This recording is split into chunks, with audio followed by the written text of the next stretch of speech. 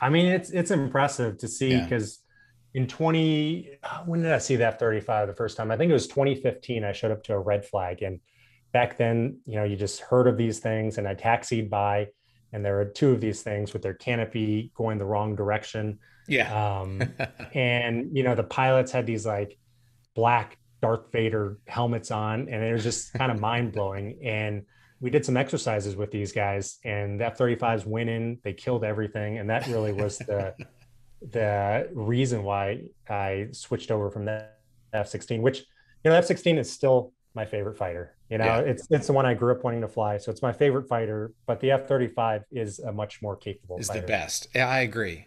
The F-16 is the the best pilot's airplane, but the F-35 is the one you want to go to war in. Is a Yeah, high threat war the you'd rather be F-16 in. Yeah. stripped down hot rod, John Boyd Yeah. back there, with his book, Right. stripping everything down, no ladder. Everything is designed to just do BFM dog fighting out there. So it's a fun aircraft to fly.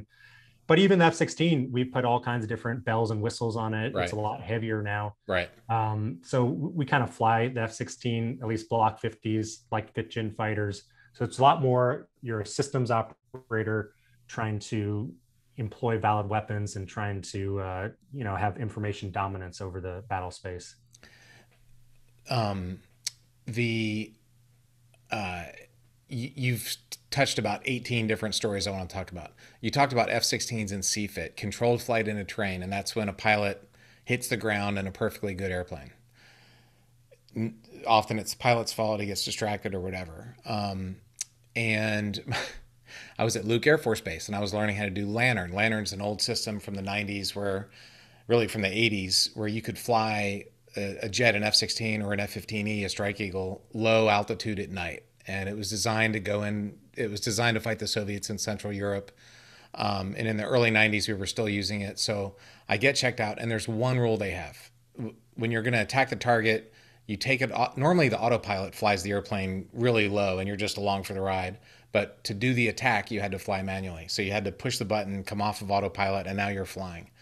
And they said as soon as you come off, as soon as you start to fly, you stop looking at the targeting pod, which is the thing that's going to drop the laser guided bomb, and you just look out the window through this little soda straw infrared view and fly. So I go through this months and months long process. We had lost a pilot. Unfortunately, he died because he got fixated on the targeting pod and he flew the jet into the ground. My very first time I'm doing this solo without anybody in the back seat. I get to the IP to target run 10 miles out. I take over to fly manually. And the first thing I did was look down at the targeting pod. I just spent months being trained not to do that. And it's exactly what I started to do. And a few seconds later, I heard Betty, bitchin' Betty's the lady in the cockpit that yells at you and tells you what to do. Pull up, pull up. And my head was between my knees. And there was a hill between the IP and target. And I was literally flying right into that hill. And the computer pulled up to save me. So that was Jeez. like the ultimate stupid thing to do. I knew I shouldn't do it, and I did it anyway. And if it wasn't for the computer, I wouldn't have been saved. And the other thing I really want to talk about is auto GCAS. If I hadn't been like this, I wouldn't have been saved because the radar pod we had was on the bottom. If you were like this, the radar wouldn't have seen the ground, and I would have hit the ground. We have a new system. Years later, I'm at Edwards Air Force Base flying, and as a test pilot, we have this thing called Auto GCAS, Automatic Ground Collision Avoidance System, in the year 2000. And I went out and flew it. And the bottom line is, the theory is they use data from STS-99, a space shuttle mission, that mapped the Earth with very accurate elevation. So they figured, well, the airplane knows where it is, and you know where the ground is below you. And so the computer just figures out, hey, if you're going to fly yourself into the ground, I'll take over and I'll fly it away. And there was a lot of resistance from the patch wearers. They're like, I don't want the jet computer flying my jet. What if I'm in combat? What if I need to do this? Well, the bottom line is we don't ever lose fighters in combat from enemy action anymore. We lose it from people flying themselves into the ground. So the Air Force didn't fund this system for a decade, and we lost 19 more F-16s. And finally, in 2010, I think they started putting money into it. And thank God the F-35 has it.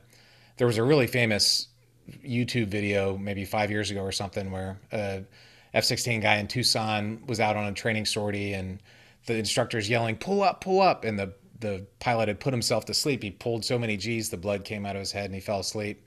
and the airplane was going into the ground, and all of a sudden, vroom, it recovered and came up. And auto G, I think that was like the first big, well-known save.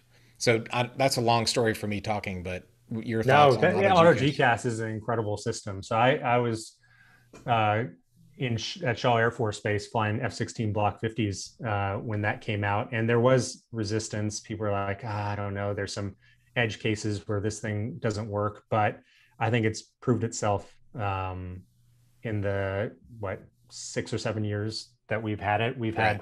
had 9 saves, 10 people's lives have been saved. One was a D model, and the footage is amazing. Like these people, I don't think people understand flying a fighter just how many what 9 Gs feels like. So I weigh about 200 pounds, Right. 230 with my gear on. That's over 2,000 pounds of force if you put a scale under my butt, just squeezing me down. It's painful on the body, but mostly it's the blood being pulled out of your brain into Yes. your extremities. And if you pass out, you're going to be incapacitated for about 30 seconds. It takes about 20 seconds at the speeds we fly to impact the ground.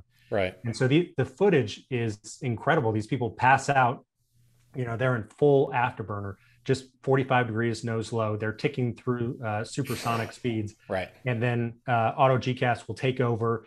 I mean, it's only supposed to do like a 5G recovery, but a few of the ones that I've seen, it's been 8, 9 Gs recovering these pilots.